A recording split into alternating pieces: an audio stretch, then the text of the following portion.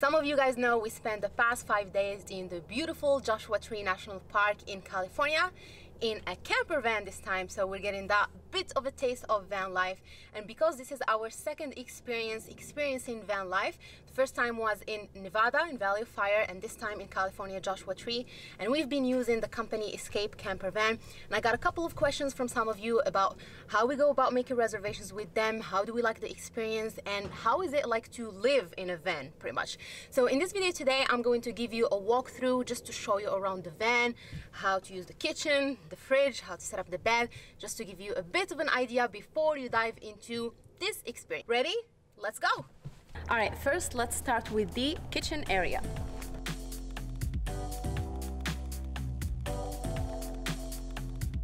So right here in the kitchen area, the first thing we have is a mini fridge. The size is large enough for you to store your perishables.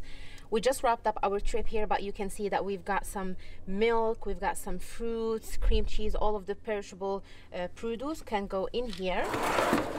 All right, so other than that, there is a sink area. This is where you can clean all of your dishes. So it's a pump system. If you see here, you just have to pump back and forth for water to come out. Obviously for us, we just wrapped up our trip, so there is no water coming out because we exhausted all of it. But if you follow me here, so there is this little hole in here. This is the pipe that feeds to the sink. So all you have to do is open it and make sure that you are adding fresh water. So you add in water in there. When it runs out, you add in more water.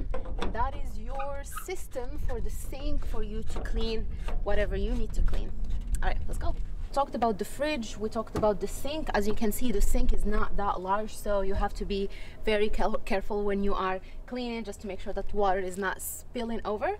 But between the fridge and the sink, there is this area right here that you can use for some extra storage.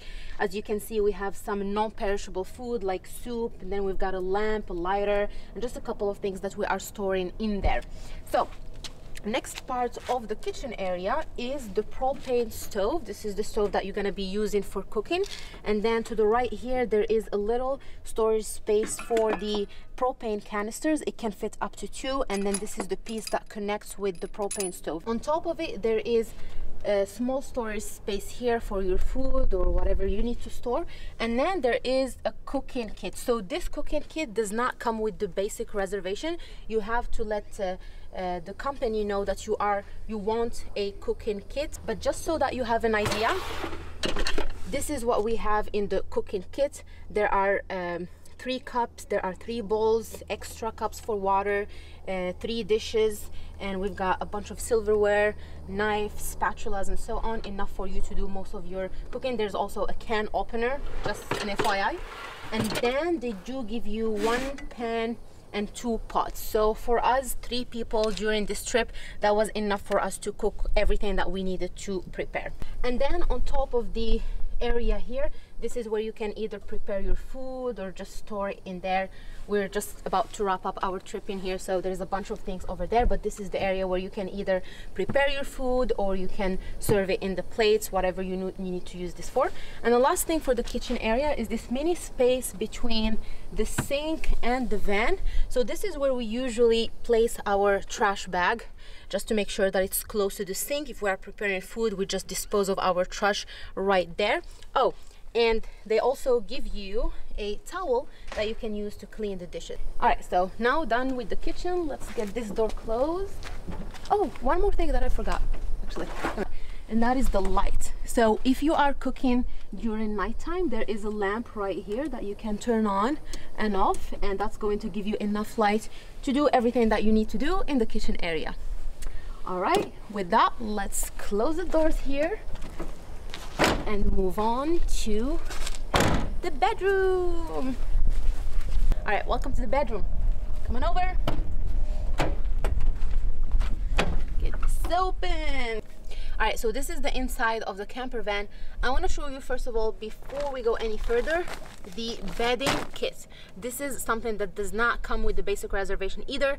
You will have to reserve it as an extra and pay an extra charge. But if you are interested in a bedding kit, this one comes with 2 pillows and a bed cover. And obviously, if it's cold outside, you probably need to take more covers just to make sure that you are warm when you are sleeping.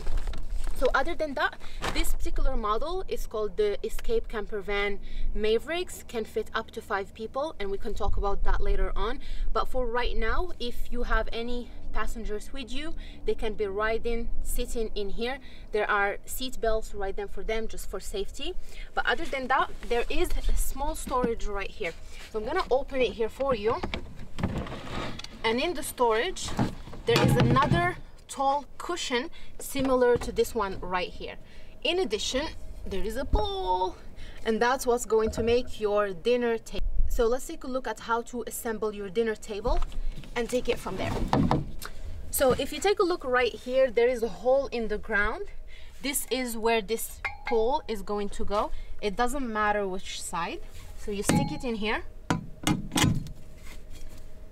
All right, make sure it's stable.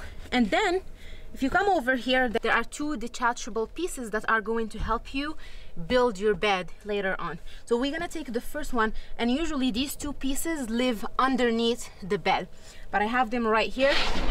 So I'm gonna grab the one that already has a hole. This is the piece that's going to make your dinner table. So grab that one, bring it over here, stick it in the pole, make sure it's sturdy, and that's your dinner table. All right, so before I show you how you can set up the bed, I want to show you this space right between the bed and the kitchen area. And this is the space that we use for storing our bags or jugs of water. Like you can see it right here, we have some yoga mats. This is a good extra storage that you can use to organize everything that you have. So with that, let's move on to take a look at how you can set up your bed. Ready? Vámonos. All right, so to make the bed, first of all, you want to obviously make sure that you disassemble the table, and then with the bedding right here, I'm gonna either throw it in the front seat or in the back. I prefer to leave it in the back for right now, so leave that in the back. All right, so the first step that I'm gonna do, this is what I learned throughout the last 2 experiences. The first thing that you want to do is to get the cushion out of the storage. So get that piece in there, second piece in there. Okay, and then we'll get the second piece of cushion outside. All right, perfect. So now that we got that, we take these covers back.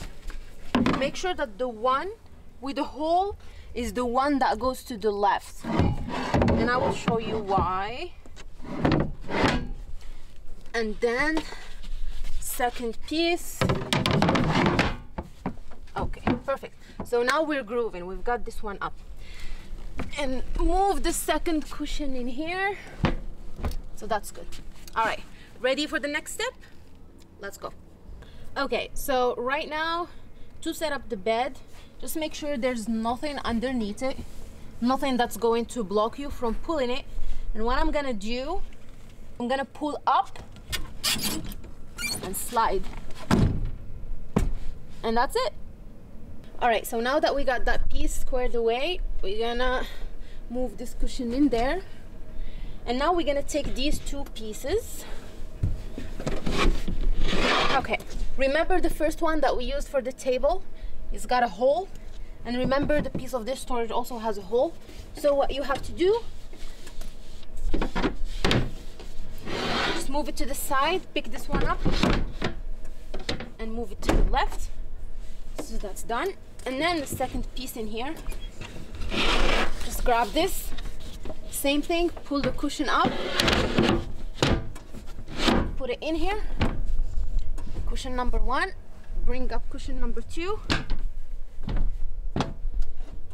keep them closer, and that is your bed for the night. Just like this. When you build your bed, there will be some extra storage underneath if you have to keep your shoes in here, and there will be another storage in here for a bottle of water.